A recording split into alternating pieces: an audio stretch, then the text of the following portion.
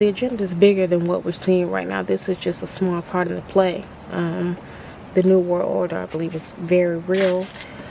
And I believe you're seeing what's going to be, the beginning, maybe the middle. Who knows how long we've been in our lifetime, how long we've actually been a part of the plan, how long our grandparents have been a part of the plan, their parents have been a part of the plan, and how many of our children are going to be part of the plan. Is our children going to actually be living out the plan that's set to attack?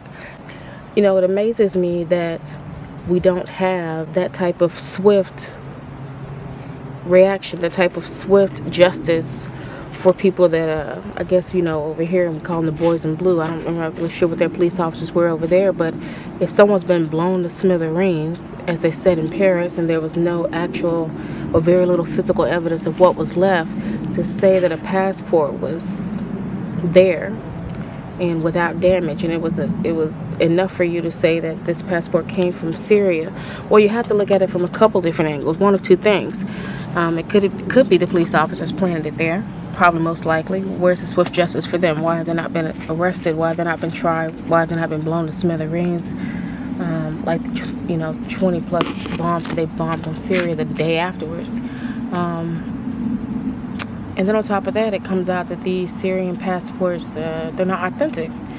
But here's the deal. If I'm trying to get into a country, I know right now that there's some kind of Syrian refugee program. These people are getting in with a lot less red tape, a lot less bureaucracy. That may be my way in.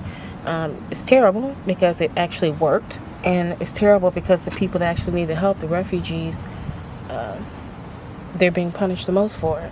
I think it's sickening. It's sad what's happening here in Congress and what's happening here in the United States with these governors, these different states saying they don't want to take any refugees to their state.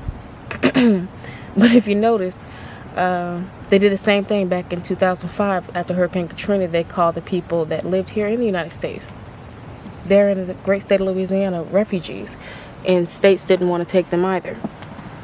So how long has the agenda been going on? It goes back to the same question.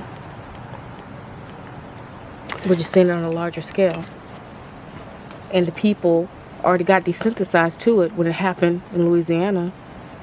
So now everybody's on board, right? We called our own people refugees. Didn't want them in our states. Didn't want them to come to our states. Didn't want to give them funding. We just didn't want them there. In fact, the funding that was given, we wanted to take it to appropriate forms to not have them come there. And now the same thing is happening with the Syrian refugees, and just that quickly the people are being desensitized. When did fear become greater than love?